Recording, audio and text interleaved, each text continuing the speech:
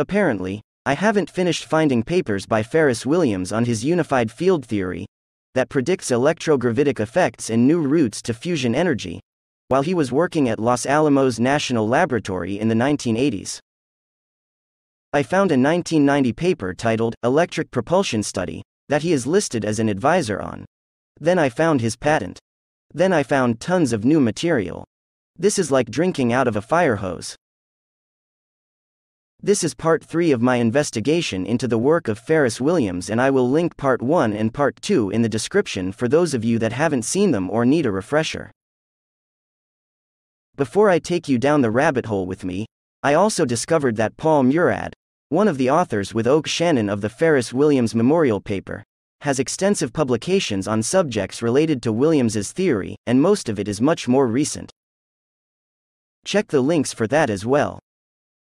This video may start to feel like we are getting lost in the weeds, but I want to remind you that this is an attempt to figure out what powers UFOs, aka UAP.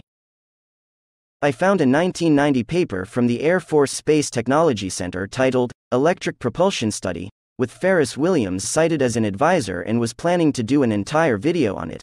I still would like to do that, but then I found Williams' patent titled Deuterium Reactor, and evidence that he got it through DOE funding, and I fell down a rabbit hole.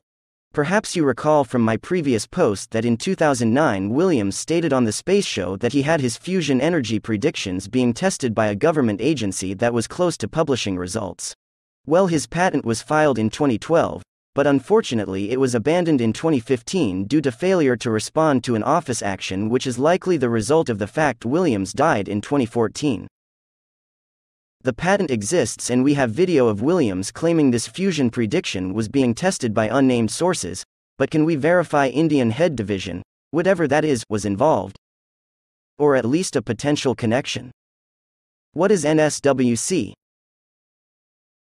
NSWC is Naval Service Warfare Center, and Indian Head Division is dedicated to energetics and their applications in propulsion systems. I found a PowerPoint presentation hosted on a DARPA site with Dr. Oliver Barham's name on it. I also found a YouTube video of him presenting the PowerPoint at a conference. It turns out Dr. Barham is indeed project manager at Indian Head Division and currently working on low-energy nuclear reactions, LENR, aka cold fusion research.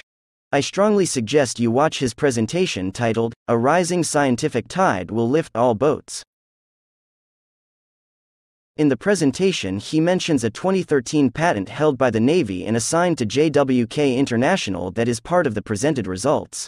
He mentions the difficulty in getting things on this subject published requires them to focus on things that don't sound like cold fusion, so they focus on other aspects of the process such as measuring the heat or the particles created.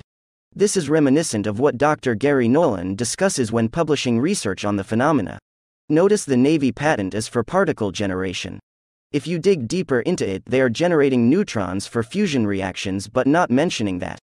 Dr. Barham also discusses the very real issue of investors not wanting their secret sauce published, and that they need to find a way to work with academics to publish non-proprietary aspects to lift the field into mainstream credibility. In case you missed the news, ARPA-E, offshoot of DARPA, recently announced they would be putting $10 million towards the funding of LENR research.